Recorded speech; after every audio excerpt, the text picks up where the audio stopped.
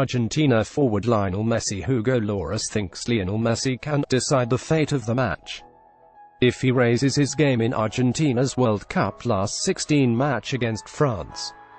Messi offered Argentina fans a tantalizing moment of brilliance with his goal as Jorge Sampaoli's men beat Nigeria 2-1 to avoid a group stage exit.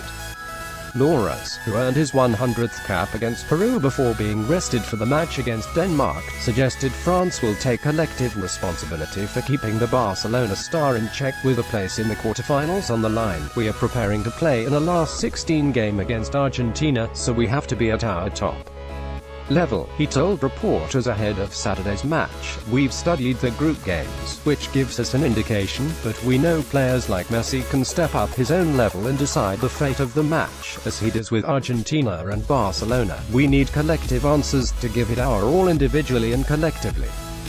We need to be outstanding to go ahead. Hugo Lloris was presented with a commemorative jersey by FFF President Noel Le Graët today, to mark the France captain's 100th cap, which he earned against Peru on Thursday.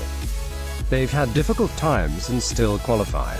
I'm sure they feel like going much further in the competition. They've won the World Cup in the past, so it will be a big, difficult match and we'll have to step up our level. Lloris refused to be drawn on comparisons between the talismanic Messi and France's prodigious winger Kylian Mbappé. Paris Saint-Germain star Mbappé scored France's winner in the 1-0 victory over Peru, and Lloris said he expected the 19-year-old to shine against Argentina. Messi is unique, you can't compare anyone to him, said Lloris. Kylian has huge quality and potential, he's fast, explosive and needs space.